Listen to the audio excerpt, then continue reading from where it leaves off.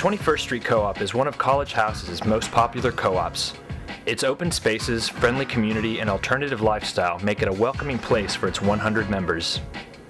I think 21st Street is such a great place to live because as a student cooperative, you actually get a hand in the things that go on here. You get a say in everything that happens at the house. It just makes more sense to live with a bunch of people. I get way more things than I would be getting in an apartment, you know. Meals are cooked for me. I have a huge kitchen that I can use anytime that I want. I have a shed full of tools I can use anytime that I want. So I have all of these resources that are pooled together that are available to me that obviously, you know, I couldn't afford to get on my own. I love living at 21st Street because there's a great sense of community here. Pretty much everyone hangs out with everyone else, and I feel like I gained 100 new friends when I moved in to 21st Street. The 21st Street Co-op opened its doors to students and faculty in 1974 when it was built as the first building in North America designed as a student housing cooperative. Since then, it has been home to thousands of residents who will always call it their home. 21st Street is really unique because of the architecture, and I think that it was built to be a co-op, which most houses weren't, and so it was designed to kind of force people to interact with each other more. And so because of that, I think 21st Street has a really unique culture around it. 21st Street has floor-to-ceiling windows, you know. There are sight lines all across the building. You walk out of your suite and you can see, you know, not only can you see all the buildings at once, but you can literally see everyone interacting and what's happening at the house.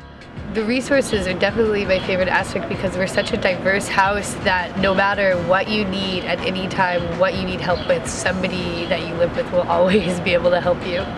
And that's really, really nice. It really provides a perfect environment for getting to know people. People are really social creatures, and I think like being in this kind of environment, being able to talk to people and relate to people and work with people and, you know, have party with people a little bit every day is like the best way to live. The 21st Street Co-op is a very unique and interactive building. It is a 3-story wood and stone structure that is comprised of 8 different buildings that surround the communal backyard, kitchen, and common areas. Walkways wrap around the building's exteriors while single and shared balconies stretch across the back exteriors, giving residents an outdoor space to hang out at. Each of the 8 building units has their own unique identities, character, and living styles.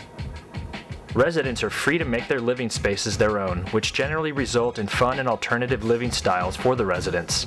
Each building is home to 2-story and 3-story suites, all with communal living areas and shared kitchens and bathrooms.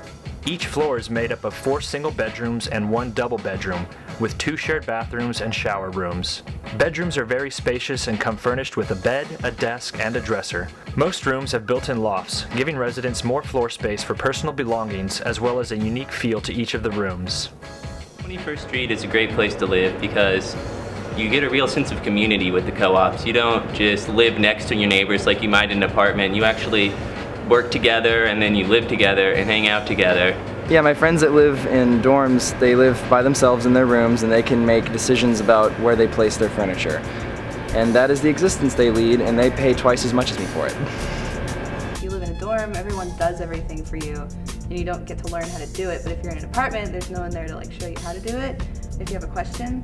And I think people underestimate college kids a lot. It's like, oh, they're not ready for this. But I mean, if you throw them into something, they'll adapt pretty quickly. And we take care of ourselves, it works pretty well. I've lived at 21st Street for about 4.5 years now, and it's been a great experience for me because the people here are absolutely wonderful. Socializing is so easy at the co-op that it really gives you an opportunity to meet others, reach out to others, and learn about yourself. Also, it's really cool that we control it completely. So, you know, in an apartment, your landlord sucks or you don't like something about it, there's nothing you can really do. Whereas here, if there's anything you don't like, you can go to a meeting, you can get it changed. Basically, you have full choice and ownership of the place. If you don't like the way things are going, then you can get together with other people and you can change the things. The 21st Street Bike Shack is just one of the many diverse amenities of the co-op. Built in 2009 by residents, it became a satellite bike shop for the Yellow Bike Project in Austin, welcoming both residents and community cyclists to come and work on their bikes for free. Currently, it operates Mondays and Wednesdays from 7 p.m. to 9. The Commons is another hangout spot for residents, where art murals line the walls and a stage and sound system are used for live music and parties. It contains a pool table and fireplace and is a general meeting area. The backyard is also a communal area where residents can relax under the shade of trees and swings and hammocks on the back porch patio area. House meetings are also held out here.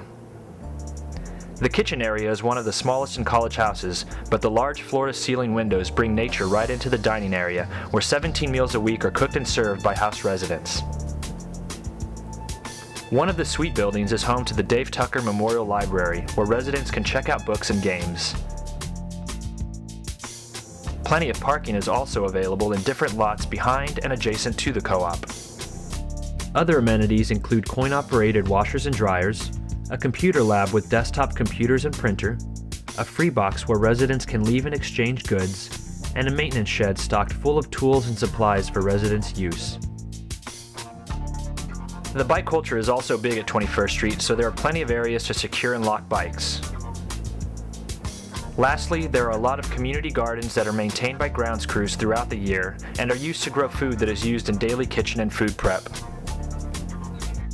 My favorite part of living at 21st Street is how everyone is willing to work together to really make the house theirs. You can make any changes you want to the house if you come to a meeting and you win a vote. Or if you just want to do a construction project because you think a limestone wall would look good next to a garden, you're sure to find a few volunteers to help you. And then provided it's okay with the house, you can just go out and do it, and we help provide the supplies and the materials. So it really gives you the freedom to exercise creativity with other people. The house is run completely democratically, so officers that are in charge of things are elected and can be removed from office essentially by anyone bringing it up at a meeting. All house decisions are made at meetings, so essentially you have complete control over your environment. The co-op living experience is all about personal growth, and it really teaches you how to reach out to others. More than anything, living in a co-op is a learning experience. 21st Street's so great too because it's all about self-expression. You get to do what you want here, you get to be who you want to be. If you're looking to move into a co-op, 21st Street is definitely a very welcoming place. We're not going to turn anyone away or disinclude anyone. If you are new to the city and have absolutely no one, you'll have someone here instantly. I think it's easier, despite the fact that you have to do 4 hours of labor a week, that's 6 meals a week you don't have to cook compared to cooking for yourself every day. So the division of labor really does help on such a large scale. Also, it's much less lonely. I know people who go to apartments and rarely get out and spend all night alone just watching TV, which might be great for some people, but if you want more interaction, then a co-op is able to provide that to any degree you want.